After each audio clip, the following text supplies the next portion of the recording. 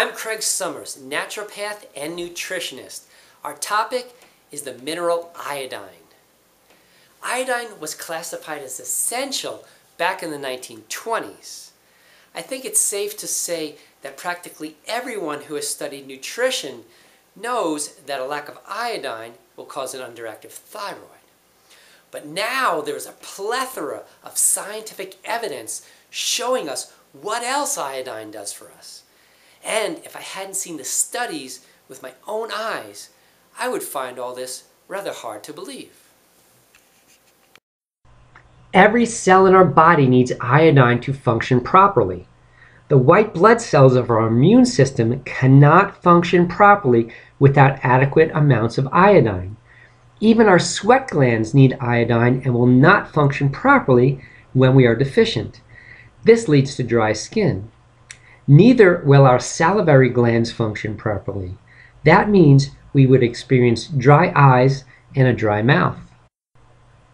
Iodine deficiency affects approximately 2 billion people around the world and is the #1 preventable cause of intellectual disability. It is crucial that both the fetus and the infant get enough in the first 3 years of existence, or the central nervous system will not develop properly. According to Dr. George D. Flechas, MD, adding a good iodine supplement to a pregnant woman's diet will produce a child with an IQ of 20 to 30 points higher than the parent's IQ. A good iodine supplement will contain both iodine and iodide. Like other minerals, iodine comes in several forms. Potassium iodide and sodium iodide are the salt forms of iodine. Some organs only absorb iodine and other organs only absorb iodide.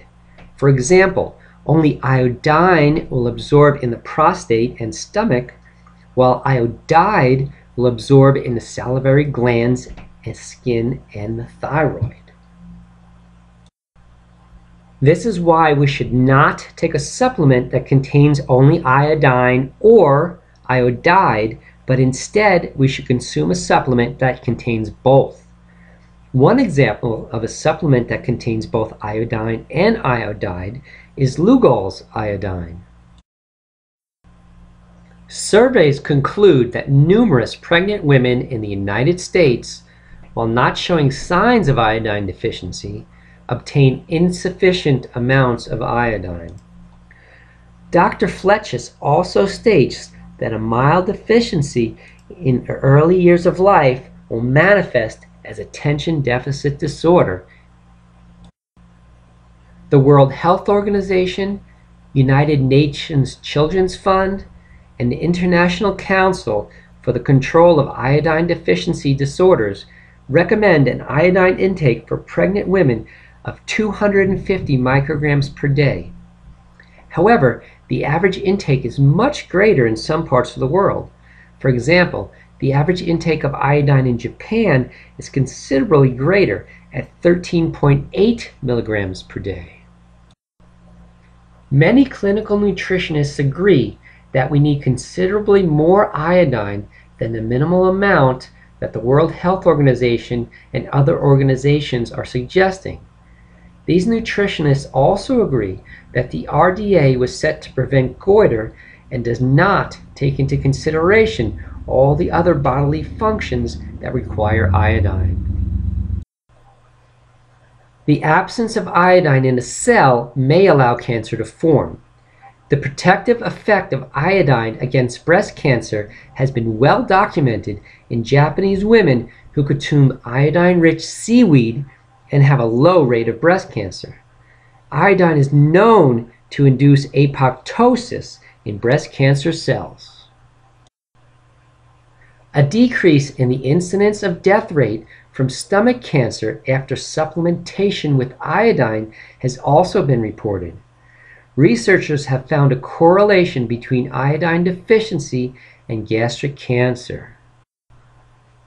And the list goes on. The lack of iodine can also lead to hearing loss and deafness, according to Mayo Clinic. Research suggests that iodine supplementation might be helpful for the treatment of fibrocystic breast disease. After a nuclear accident, iodine supplementation may save your life. PCOS may benefit from iodine supplementation. Iodine is required for synthesizing thyroid hormones and is an integral component of them. When a person is deficient in iodine, hypothyroidism occurs. Symptoms may include mental slowing, depression, fatigue, goiter, weight gain, and low body temperature. Estrogen inhibits the absorption of iodine. That is why more women have underactive thyroids than men. According to the National Institutes for Health, the best food sources of iodide and iodine are sea vegetables. I eat sea veggies from the Atlantic Ocean, such as dulse and kelp, on a daily basis, and also consume a number of other ocean plants such as arame, hijiki, kombu, and wakame on occasion.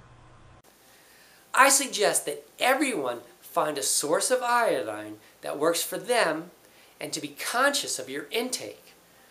But since iodine is a brain stimulant, it's not advised to take your iodine before going to sleep.